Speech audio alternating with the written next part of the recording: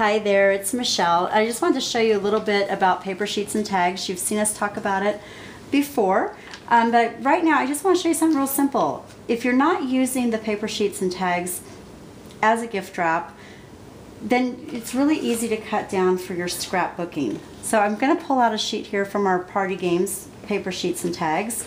Right now you've got a 12 by 12 square when you bring it out of the envelope, which then opens up to a 24 by 12 size, which actually fits perfectly within your 12-inch paper cutter. To cut it down, what you're going to want to do is, see the groove here, line the groove with on the cutting blade and just cut right through.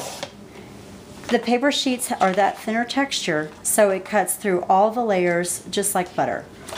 So now you've got two 12 by 12s.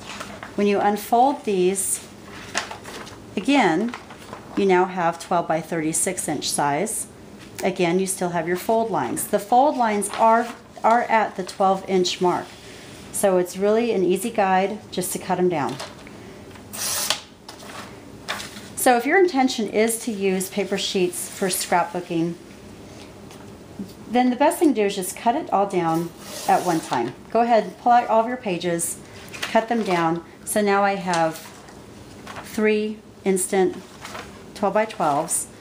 The reverse of those are the solids. Then I've got 3 more that I can cut down from here.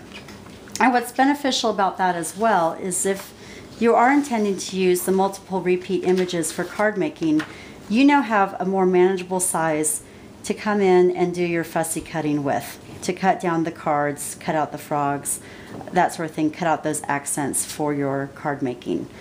This same technique works for the foil and it works for the crepe.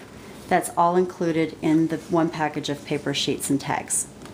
So just a quick little tip on how to cut down that paper. It's a lot easier than you think. Thanks for joining us.